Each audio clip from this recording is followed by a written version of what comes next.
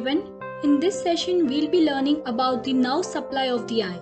So the nerve supply of eye can be divided into three parts: the sensory nerve supply, the motor nerve supply, and the autonomic nerve supply. Autonomic further can be divided into the parasympathetic and the sympathetic nerve supply.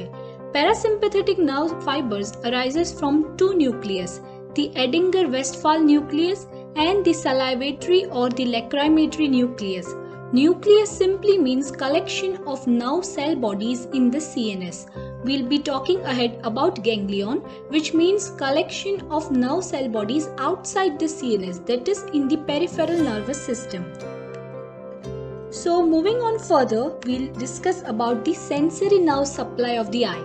So the main nerve of the sensory supply is the ophthalmic nerve. The ophthalmic nerve is the branch of the trigeminal nerve. It is the branch of the trigeminal, which is your fifth cranial nerve. Trigeminal nerve. It has three branches: trigeminal nerve, the ophthalmic, the maxillary, and the mandibular nerve, of which the ophthalmic nerve is the smallest.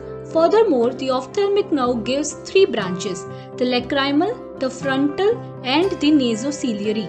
The lacrimal is the most lateral. This order is from lateral to medial.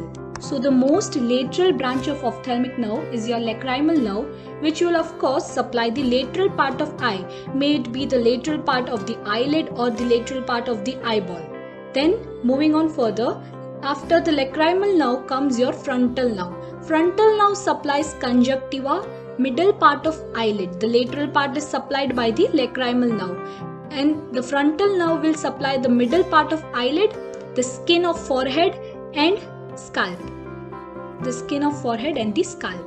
The frontal nerve further is divided into the supraorbital and the supratrochlear nerves. So these are the two branches. Then the third branch of the ophthalmic nerve is your nasociliary nerve, which is the lateral most branch, and it is further divided into many branches, of which the important one is your long ciliary nerve. These are actually two nerves. Long ciliary nerves will travel on each side of the optic nerve. So long ciliary nerve travels along each side of optic nerve, and it will supply your ciliary body, parts of iris, and cornea.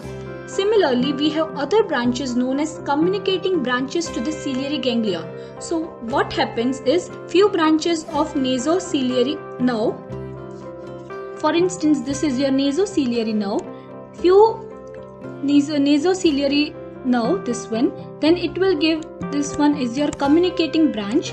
Communicating branch will go to the ciliary ganglion, and ciliary ganglion further gives rise to around 10 short ciliary nerves. So the nasociliary nerve, it will give communicating branches to the ciliary ganglion, which will further give around 10 short ciliary nerves. The short ciliary nerves also, they will supply your ciliary body, the iris, and the cornea. Then other branches of the nasociliary nerves are your posterior ethmoid nerve, the anterior ethmoid nerve, and the infratrochlear nerve. Posterior ethmoid nerve, as you can guess, supplies the ethmoid and the sphenoid sinus.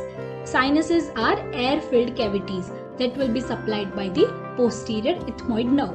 Then comes your anterior ethmoid nerve. It is a terminal branch of nasociliary nerve. Then the most medial one is your infratrochlear nerve. As you can guess, firstly it will be supplying your medial part of eyelid. Also it will supply the conjunctiva, the lacrimal sac. Yeah, the lacrimal nerve, which was here on the lateral most side, it will also supply the lacrimal gland. Lacrimal gland, which is located on the lateral side. And here the infratrochlear nerve, it will supply the lacrimal sac, which is located on the medial side of the eye. And it is also the terminal branch of nasociliary nerve. So the two terminal branches are anterior ethmoid and your infratrochlear nerve. So this was about the sensory supply of the eye. Now